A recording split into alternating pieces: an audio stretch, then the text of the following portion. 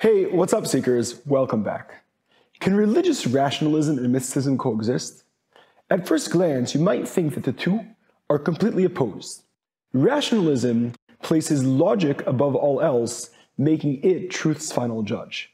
In contrast, mysticism is more a domain of experience, the poetic, and the inarticulate. In the Jewish tradition, however, we find a contemporary mystical movement which embraces a rationalistic philosopher and legalist as one of its guiding lights. How could that work? You'd think you gotta be either one or the other. Either you're a mystic or a rationalist. Let's introduce our characters. In the popular conception, Maimonides represents rationalism and legalism in the Jewish tradition. In contrast, Hasidism typifies ecstatic mysticism instead of preoccupation with legal minutiae. Could these extremes in the Jewish tradition be harmonized? Chabad, a Hasidic movement founded in the late 1770s, but still actively thriving today, embraced Maimonides. Maimonides becomes one of Chabad's most central figures. His works among its most constant and valued topics of study, and his philosophy a foundation of its mysticism. In this episode, we'll explore how the rationalist Maimonides could enjoy such a rich afterlife in a mystically oriented Hasidic movement.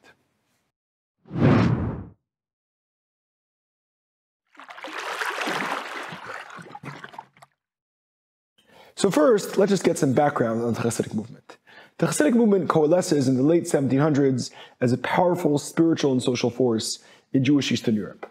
Many in the existing religious establishment felt threatened by the Hasidic spiritual revival and its tendency to de-emphasize the legalistic and intellectual elements of Judaism in favor of a more immanent, ecstatic relationship with the divine and the focus on prayer and devotion over scholarship, which had been a mainstay of European Judaism for centuries. The Chabad tradition offers a counterbalance in early Hasidut. On the one hand, the first Chabad master, Rabbi Shneur Zalman, known as the Alter Rebbe, frequently entered states of trance, mystical union, and ecstasy. Yet, he also possessed the command of Jewish law, and his Jewish legal writing stands out as classical rabbinic legal scholarship, to the point that even opponents of the Hasidic tradition respected his legal works. Additionally, the Alter Rebbe's voluminous writings, sermons, and lectures on Jewish mysticism have an intellectualistic, philosophical, and systematic flavor. Under the continued leadership of the Alter Rebbe's disciples, his son and his grandson, the Chabad literary corpus grew into the largest body of written Hasidic texts produced by any of the Hasidic movements, a statistic which holds true even until today. Perhaps surprising for a Hasidic master, for the Alter Rebbe, Maimonides' writings play a crucial role. The Alter Rebbe's mystical, philosophical, and legal writings are all nourished by borrowing and dialogue with Maimonides' writings. The Alter Rebbe fully embraces Maimonides in contrast to his younger, highly influential Hasidic contemporary, Rabbi Nachman of Breslev, who accepts Maimonides in his legal writings, but vociferously rejects Maimonides' philosophy. Telescoping forward in the Chabad tradition, the Alter Rebbe's grandson, the Tzemach Tzedek, who was the third Chabad master, also distinguished himself as a leading Jewish legal authority in Eastern Europe, which is again uncommon for an early Hasidic master. Tzemach Tzedek systematized his grandfather's writing and resolved the apparent contradictions between his grandfather's writing and earlier Kabbalah. Furthermore, he synthesized important Jewish philosophical thinkers with his grandfather's thought. Maimonides plays an important role in Tzemach Tzedek's synthesis. But Tzemach Tzedek's interest in Maimonides was not only intellectual. It wasn't limited to intellectual engagement. There was also a large social element. Socially, Tzemach Tzedek worked to stem the tide of the Russian Jewish Enlightenment, and part of that social struggle involved reclaiming Maimonides' legacy for the traditionalists over the Enlighteners. Why would Maimonides' legacy need to be reclaimed? Well, briefly, Jewish Enlightenment was a largely humanistic and secularizing movement that had begun in Germany, and it slowly began to infiltrate Russian Eastern Europe in the 1840s. The Russian government saw Jewish Enlightenment with its tendency towards assimilationism as a perfect answer to solving the Russian government's problem of Jewish religious, cultural, and communal separatism from the rest of Russian citizenry. Jewish Enlighteners embraced Maimonides as a model for their religious project, which engaged in heavy synthesis between the Jewish religion and contemporary prevailing social values and culture. The Enlighteners also looked to Maimonides as a model for demythologizing and rationalizing Judaism. Tzemach Tzedek attended numerous conferences in the Russian capital, where he and the Enlighteners battled over the fate of Russian Jewish education. Chabad Hasidic worked hard in his writing and speeches associated with those conferences, as well as his writings and lectures in general, to reclaim Maimonides' legacy as a staunch traditionalist. Finally, the seventh and final master of the Chabad dynasty, Rabbi Menachem Mendel Schneerson, commonly referred to as the Rebbe, fully established Chabad's headquarters in America and transformed Chabad into a dynamic, powerful global social movement that is still rapidly evolving and growing in 2022, and by all accounts will continue to do so. From a scholarly perspective, the Rebbe excelled at synthesizing the legalistic domains of Torah with the mystical, and his more purely mystical writings tend to focus on the physical present world as the primary domain of encountering divinity. We'll explore the Rebbe's relationship to Maimonides more fully later in this talk. But briefly, the Rebbe instituted daily study of Maimonides' works amongst the Rebbe's followers, a program of study that exists until today, rigorously followed by the Rebbe's adherents and even spreading to other Jewish groups who do not necessarily view the Rebbe as their leader. The Rebbe viewed this study of Maimonides as cultivating messianic consciousness in its students, a point which we'll explore more later on. Finally, Maimonides' writings are a primary source for the Rebbe's integration of Jewish law and philosophy with mysticism. So that's a brief historical sketch of Chabad's relationship to Maimonides. Obviously, we skipped a lot since there are 7 Chabad masters, and we only sketched the relationship between 3 of them and Maimonides, but those are at least historical benchmarks. And now, let's try to explore how Chabad understands Maimonides in more specific theological and philosophical detail. First, when addressing Maimonides, it's important to know that in Jewish tradition and culture up until the present day, and certainly in the times of the early Chabad movement, there's a bifurcation in viewing Maimonides. We might even say that there are 2 Maimonides. There's Maimonides the legalist. While some rabbinic authorities opposed Maimonides' comprehensive, clear compendium of Jewish law, Mishneh Torah, when it was first published, by the 1700s, Maimonides' legal writing gained full acceptance by traditional Judaism the world over as canonical. Maimonides received greater authority and sanctity, given the important role his legal rulings played in forming the opinions of Rabbi Yosef Karo's 16th century work Shulchan Aruch, which by the 1700s had become the primary Jewish legal text, and Maimonides is unequivocally accepted among traditional scholars from then on. So, Maimonides, the legal scholar, is undeniably sacred to normative Jewish tradition by the time the Hasidic movement emerges. However, there is a second Maimonides in Jewish tradition, and that is Maimonides the philosopher and perhaps the mystic. And here, Maimonides' philosophical work, both the philosophy sprinkled throughout his legal works and rabbinic commentaries, but more particularly in his Moreh Nevuchim, Guide and Perplexed, challenged many in the traditional Jewish world. Many chose to ignore the Guide of the Perplexed and caution against studying it, though this did not majorly tarnish Maimonides' sacred status. Part of this wariness towards Maimonidean philosophy came from Maimonides' rationalism.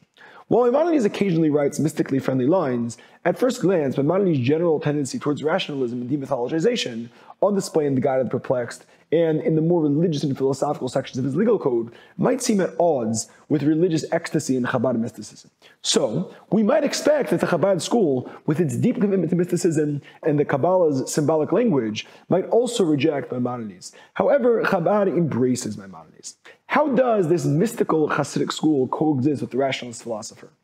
The Alter Rebbe, who we'll remember is the first master of Chabad, writing in the 1700s and 1800s, offers an important teaching to contextualize how it is that Chabad mysticism could be so different from Maimonides' philosophy, and how in general to account for the fact that Judaism articulates itself in so many diverse ways throughout the generation, but how all that could be in harmony and in unity. In an 1806 lecture transcribed in his collection Torah Or, the Alter Rebbe tells us as follows: "We see in every generation and time that there are varieties of divine revelation in the world. In the Second Temple, divinity revealed itself in the Talmud in a manner which divinity had not revealed itself in earlier generations. In the First Temple period, divinity revealed itself through prophecy and the like. Therefore, we experientially see that divinity reveals itself in different ways, and one generation is completely dissimilar to another, such that in one generation, divinity reveals itself in this way, and in another generation, divinity reveals itself in that way." So, we see the Alter Rebbe introducing us to the idea that earlier periods in Jewish history were characterized by very different forms of divine revelation. We have prophecy, and then we have Talmud, 2 very different modes, but manifesting in different historical periods. The Alter Rebbe now goes on to discuss more recent Jewish history, outlining the different revelations throughout Jewish history up until this time. He writes, "We see differences in divine revelation even in the generations following the Talmud.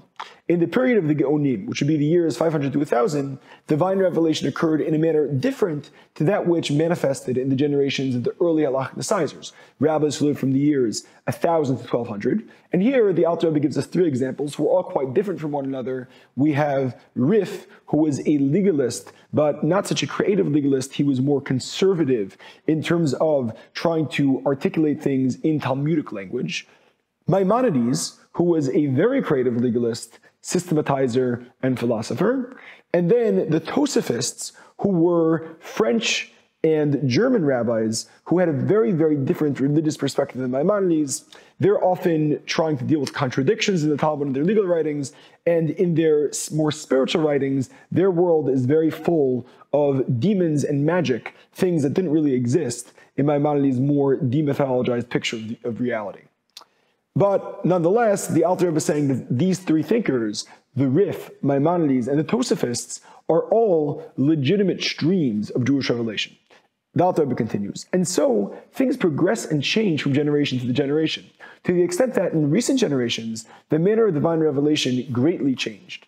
And these are all different modes of divine revelation, just that the hour requires that the revelation be in a particular manner, but the intent behind all the modes is the same.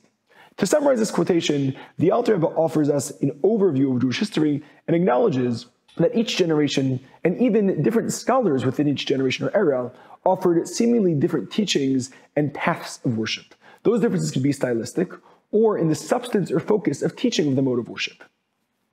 Despite the apparent differences between Maimonides' teaching and Hasidic thought, the Alter Rebbe would see the two as different modes of divine revelation, appropriate to different times and different people, but expressing the same core ideas. And the Alter Rebbe is retelling each era and teacher he refers to are conduits of divine revelation.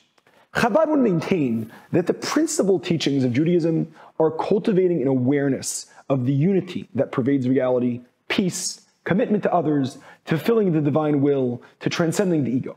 There might be differences on an apparent level between the Alter Rebbe's teaching and Maimonides, but the Alter Rebbe maintains here that the apparent differences are just an external garb, while the ultimate objective of all the teachings is the same.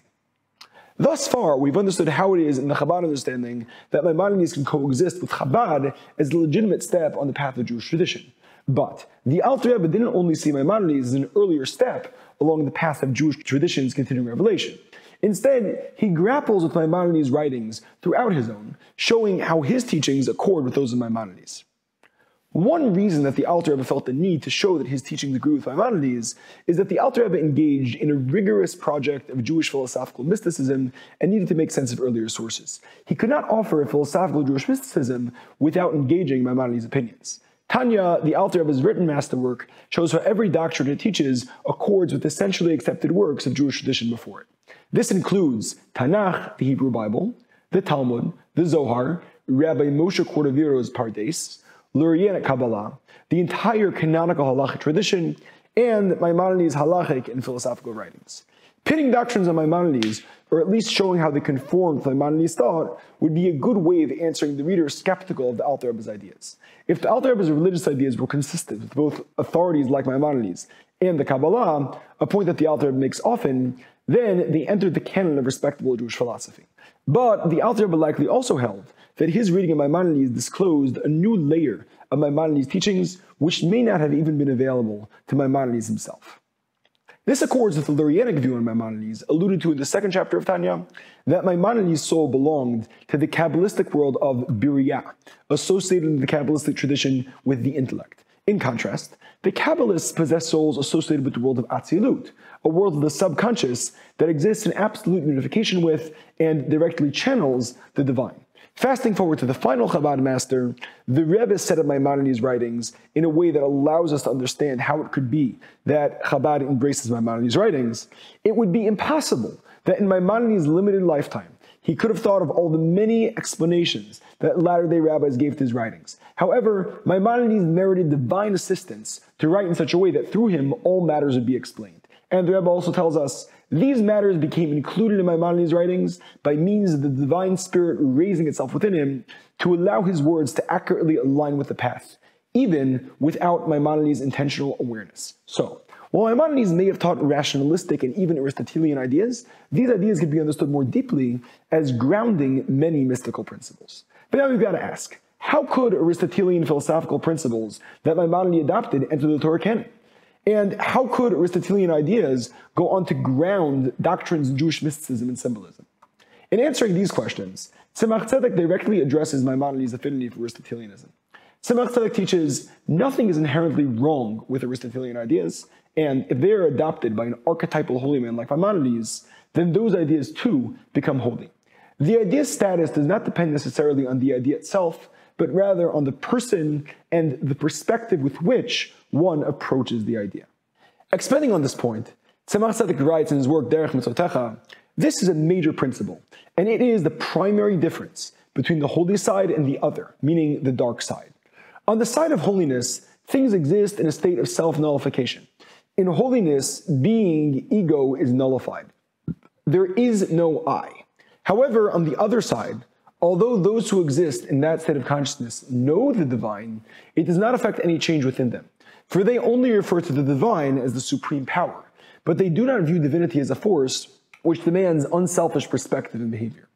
This explains the spiritual archetype of the mixed multitude, of whom Scripture says they stood at a distance, meaning to say that they were mere spectators to divine revelation, not participants. Meaning to say, you can know a lot of spirituality and know many spiritual ideas, but if it doesn't impact your behavior, then you're a mere spectator, not a participant, and in the Tzemach Tzedek's reading, you therefore live on the other side, on the side of darkness.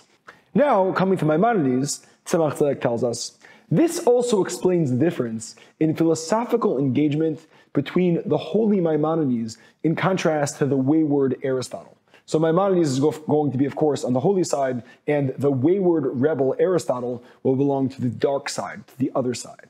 For Maimonides, the more he understood divine truth, he humbly withdrew and became less in his own eyes. However, the more divinity Aristotle apprehended, the more Aristotle became a being, an ego, an I. His divine understanding led him to say, I am significant in my apprehension of God's existence and his oneness in my mind with demonstrative proofs. But Maimonides, the man of God, the more he understood, the more he cast himself aside as he perceived the divine before his eyes. To summarize that, strikingly, for Tzemach Tzedek, the problem with philosophy lies not in its inherent contents, but rather with context and perspective. Tzemach Tzedek does not assert any substantive difference between Maimonides and Aristotle's core teachings. Instead, he contrasts their perspectives. The historical Aristotle functions as the archetype of one who uses the intellect to enhance their sense of being and egotism, whereas Maimonides serves as the archetype of using the intellect to achieve a greater sense of nullification and non-being, which is the objective of the Chabad mystical discipline. Chabad's embracing Maimonides, however, was not at all a given for an early Hasidic movement. Let's contrast Tzemach Tzedek's approving take on Maimonides' Aristotelianism with a teaching from Rabbi Nachman of Breslev, an important Hasidic master, contemporary of the early Chabad movement. In Chaim Moharan, Rabbi Natan, who was Rav Nachman's chief disciple, shares Rav Nachman's teachings on Maimonides' guide, and get ready for a colorful ride here.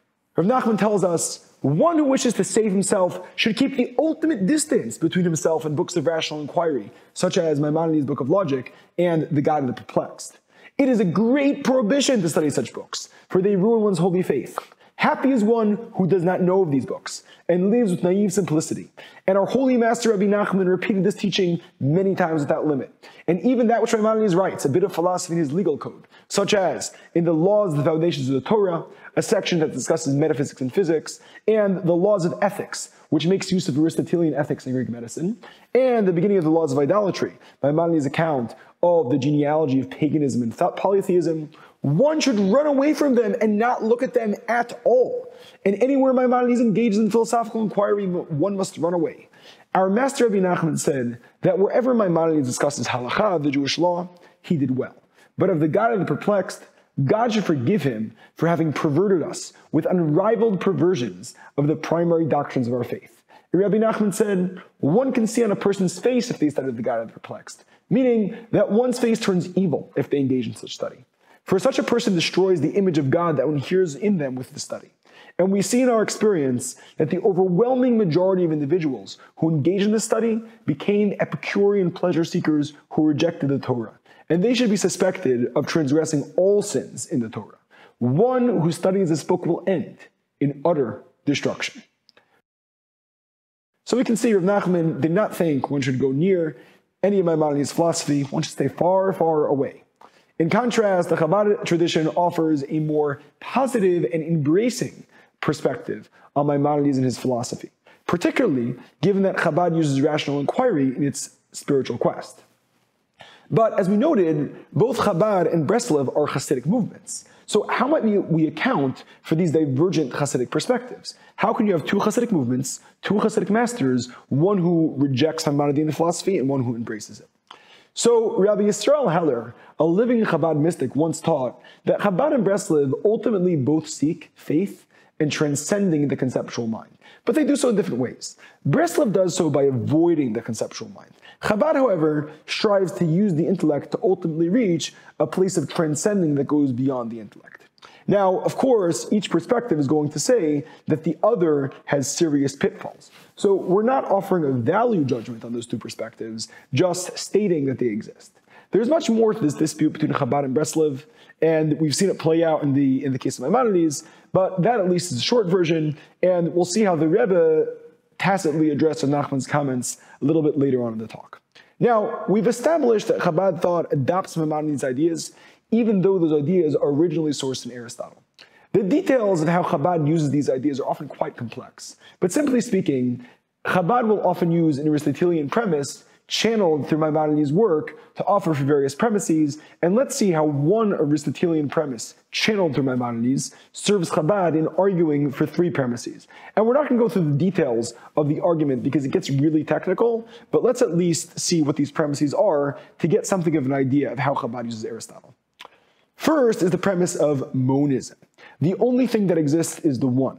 There is only one substance. That's one premise which Chabad proves using an Aristotelian doctrine showing up in a few Maimonidean works. Next is the tzaddik. They are individuals who channel divine consciousness and exist in a state of union with the divine. Again, Chabad proves this point using the same Aristotelian premise channeled through Maimonides' writings. And then a third example is mystical union through Torah study, that through studying Torah, one's mind becomes one with God. Again, the Chabad masters proved this point using an Aristotelian doctrine brought up in Maimonides' philosophical and legal works. Again, the details here are quite involved, so we won't go into them now, but there's a link in the show notes to something I've written on the topic. Now, let's move on to discuss a more straightforward intersection between Chabad and Maimonides or Maimonides' philosophy. An interesting intersection between Maimonidean thought and Chabad thought is the discussion of the reasons behind Jewish ritual law, known as mitzvot, which literally mean commandments. Maimonides famously worked to rationalize and demystify Jewish ritual law in the third section of his Guide of the Perplexed. Chabad tradition devotes great energy to explaining how each Torah law is a symbolic spiritual map and may even confer transformed consciousness by mere engagement in the ritual act. Let's look at a timely example since I'm preparing this talk around Passover time. A central ritual commandment on Passover is eating the matzah. Matzah is an unrisen bread cooked hastily according to precise specifications. The Torah tells us that matzah recalls the hurry with which Jews left Egypt, as well as the poor rations they received while in Egyptian slavery. Maimonides in his guide elaborates, matzah calls us to remember the bad times when we enjoy good times, in order that we have gratitude towards God for the good times and cultivate humility and a modest spirit. Furthermore, matzah serves as a memory aid for the events surrounding the Jews' exodus from Egypt, and it's a symbol for divine power. So we see that on Maimonides' reading, matzah cultivates good social and religious attitude that lead to one's life functioning in an orderly fashion. If you're a person who has gratitude, a person who lives with humility and simple spirit, and view yourself as dedicated to God and believing in God, on Maimonides' reading, all those things are going to make it such that you live a better life and society will function better. And for Maimonides, that is a primary reason behind the mitzvahs. The mitzvahs, the Jewish ritual commandments, are there to create a stable society in order that people can devote themselves to a higher purpose, which is, on the one hand, pretty beautiful, but it's also pretty rationalistic. In contrast, the early Chabad masters read the commandment to eat matzah as accomplishing several objectives. First, they say, based on the Zohar, that matzah has a magical quality, which inculcates faith and experiential awareness of divine transcendence and monism, just by eating the matzah. Relatedly, matzah symbolizes nullification of self. Its flatness symbolizes the absence of ego. In contrast, ordinary bread, which is puffed up and risen, symbolizes egotism. Now, the Chabad masters offer lengthy explanations showing how matzah's physical form and how its Hebrew letters symbolize self-nullification, and offer many meditations which bring the contemplative or bring the meditator to a space of self-nullification. What emerges, though, is that at first glance, Maimonides and the Chabad masters appear to offer very different takes on the commandment to eat matzah. Could Chabad and Maimonides' perspectives on the matter coexist? So perhaps at this point, unsurprisingly, they do, or at least in the Chabad retelling. But it's not just that Maimonides offers one step on the path of continuing revelation, and the Chabad is another step. Tzemach Tzedek argues that the Chabad perspective on mitzvot and Maimonides' perspective on mitzvot actually match up and can simultaneously exist. Tzemach Tzedek's Derech Mitzotecha, study on the ritual commandments, teaches that divinity reveals itself in simultaneous layers. So meaning, whereas before we spoke about a diachronic perspective, a perspective which goes across time, in which Maimonides and Chabad could cohere, here we're talking about a synchronic perspective, a perspective in which you have both Chabad and Maimonides working together at the same time. Tzemach Tzedek says that each layer is distinct, but reveals a deeper dimension of that which came before it. And here, Tzemach Tzedek is relying on the Zohar's metaphor of the body, the soul, and the soul's many layers of consciousness as the model for understanding religious ideas and rituals. Maimonides provides the body, Kabbalah provides the soul, and Chabad thought in Tzemach Tzedek's rendering provides the core self, the one inner thing that both grounds the two, yet transcends them both. Tzemach Tzedek says, although the Maimonidean perspective explains Torah in a rationally straightforward manner, in truth, the Torah is concealed and revealed. And that which is revealed is in accordance with the concealed. And everything has infinite perspectives. The rational is like the body, the esoteric is like consciousness, and in consciousness there are many layers. So, in contrast to certain rabbis' teachings on Maimonides' project of reading the commandments rationally as heresy, the Chabad tradition accepts Maimonidean rationalism as a legitimate layer in a complex body. I'll leave the task of figuring out how Maimonides' perspective and the Chabad perspective on matzah match up as a homework assignment. Reach out if you have any ideas on this one. We've established that Maimonides has an important formative role to play in Chabad mysticism, and that the Chabad masters embrace Maimonides in their mystical and philosophical work. Now, let's fast forward and see how the final Chabad master related to Maimonides in shaping the movement for the 20th and 21st century. The Rebbe made extensive use of Maimonides in forming Chabad religious consciousness. First, in 1984, the Rebbe instituted studying 3 chapters of Maimonides' legal code daily with the aim of yearly completion as a religious directive to his followers. This had significant messianic implications for the Rebbe.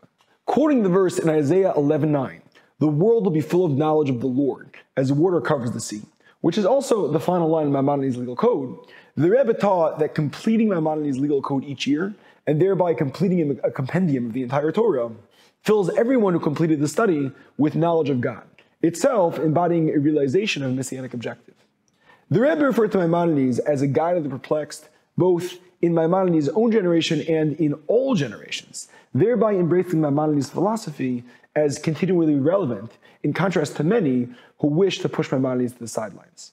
Interestingly, the Rebbe praises studying Maimonides' philosophical writings, particularly in the philosophical portions of the Mishnah Torah. In contrast, you'll remember from earlier in the talk that Rav Nachman of Breslev explicitly cautioned against studying these sections of Maimonides' work. So we have 2 famed Hasidic masters who are still extremely influential in contemporary Judaism with very divergent perspectives on how their followers should engage Maimonides' philosophy.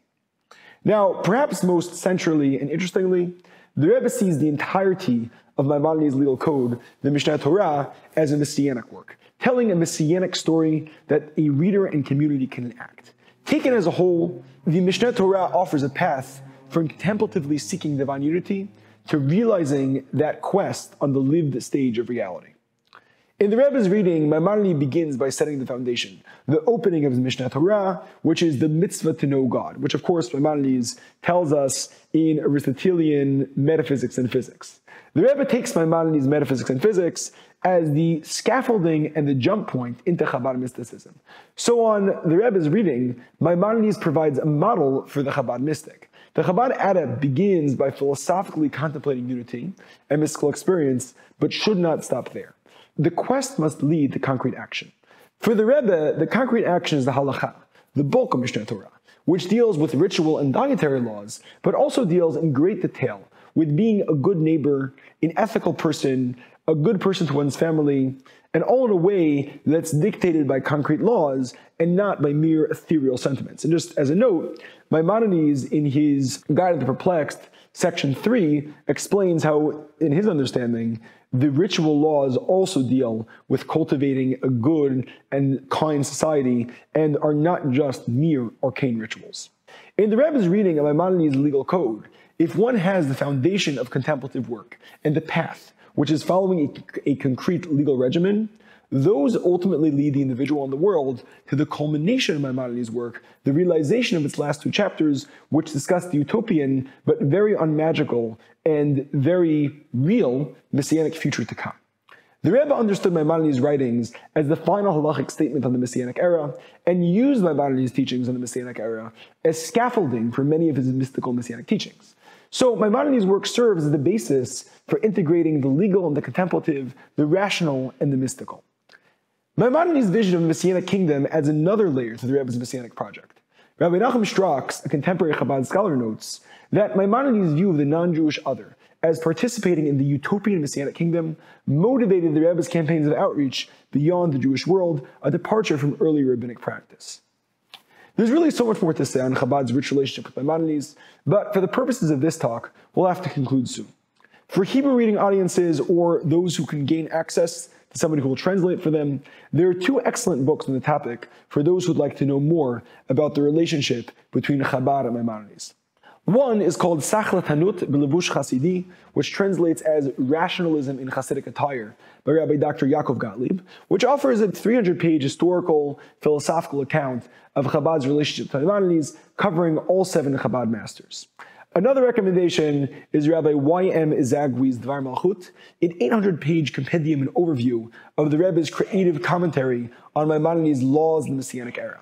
This is an excellent resource if you're seeking to understand more deeply how it is that the Rebbe made use of Maimonides' legal code as scaffolding for mystical and Messianic ideas. Let's summarize what we've learned today and conclude. Who is Maimonides to the Chabad Hasidic and mystical tradition? For the Chabad tradition, on the one hand, Maimonides is independently a crucial link on the chain of divine revelation, and everything he says is of great revelatory, spiritual, ritual, and legal significance. The Chabad masters wove Maimonides into their mysticism, philosophy, legal works, and social projects. Ultimately, the Chabad masters, through what they perceived to be their unique divine revelation, understood themselves as disclosing new layers within Maimonides' teachings, which Maimonides himself may or may not have been consciously aware of. But through the course of history, the Chabad masters see Maimonides as retrospectively serving as the vehicle for the revelation of these ideas.